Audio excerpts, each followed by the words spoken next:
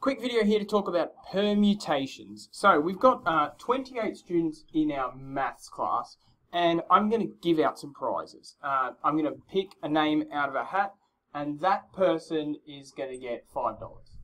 I'm going to pick another name out of a hat, and that person is going to get $100. And I'm going to pull the last name out of the hat, and that person is going to get a car. Okay, so how many different results can we get? Well, in this case, order is important because, yeah, it would be nice to be the first name pulled out of the hat. It would be better to be the second name out of the hat. And it would be the best to be the third name out of the hat. How many different things could happen in this scenario? Well, the first thing is that one of the 28 students will get $5. One of the remaining 27 students will get $100, and one of 26 students will get the car. 28 times 27 times 26, I think it's a big number. 19,656 different things can happen. Different people getting different prizes. Okay, this is called a permutation. And I'm going to put up a really formal definition of what a permutation is. So, it's the number of ways of choosing R things from N distinct things where order matters. Alright, so there are some important parts of that definition that we're going to get to play with later on. R things. In this case, the R things were the people. So, 3 people. The way of choosing 3 people from N distinct things. There are 28 distinct people. And importantly, order matters. If I just said, okay, I'm going to pull 3 names out of a hat and you all win a car, doesn't matter whether you're the first, second, or the third. But in this case, order matters. So, there's our definition of what a permutation is. Now we can add a little formula to go with it. That's not the formula, but it's close. So, what it says is NPR, which is from N distinct things, find out how many different ways you can choose R things. That's going to be equal to N, the number of distinct things, in that case it was 28, times N minus 1, which is 28 minus 1, which is 27, times, and then I get to here, and which takes a little bit of reading, 28 minus 3 plus 1.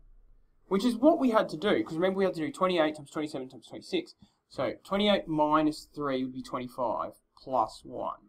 And so that's our basic formula finding how many ways of choosing R things from N distinct objects where order matters. But that formula is ugly. You can probably guess that we can make it neater with factorials. So what we can do is do it as n factorial, which in that specific instance was is 28 times all the way up to 1, over, and then think about what we want to do. We want to do 28 times 1, and then we want to do 28 times 27 times 26. So we need to divide that by 25 factorial. If we divide it by 25 factorial, all we'll have left is 28, 27, 26. So, in order to come up with the number 25, on the bottom here, 25 is the same as N minus R plus 1. That's, in this specific instance, that's 28 minus 3, which is 25 plus 1. Actually, we don't need the plus 1. If we just do N minus R, we have a good formula. 28 factorial over 25 factorial. So, that is your golden formula. If you want to know the number of ways of choosing R things from N distinct things where order matters, NPR equals N factorial over N minus R factorial. So just a couple of examples here. If you were asked to write 6p2 in expanded form, what that is N, let's write it. 6p2 is equal to 6 times 5.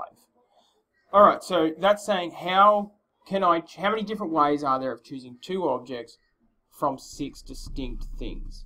And just another example, slightly different. Write 8p3 as a quotient of factorials. That's really just saying a quotient, which is divided by, a quotient of factorials. That's a factorial and that's factorial. So, 8p3 as a quotient of factorials will be equal to 8 factorial over 8 minus 3 factorial, which is 8 factorial over 5 factorial. And you can type that into your calculator, or you can simplify it to be 8 times 7 times 6, and you can solve it that way instead. Alright, you do the last line. That's permutations.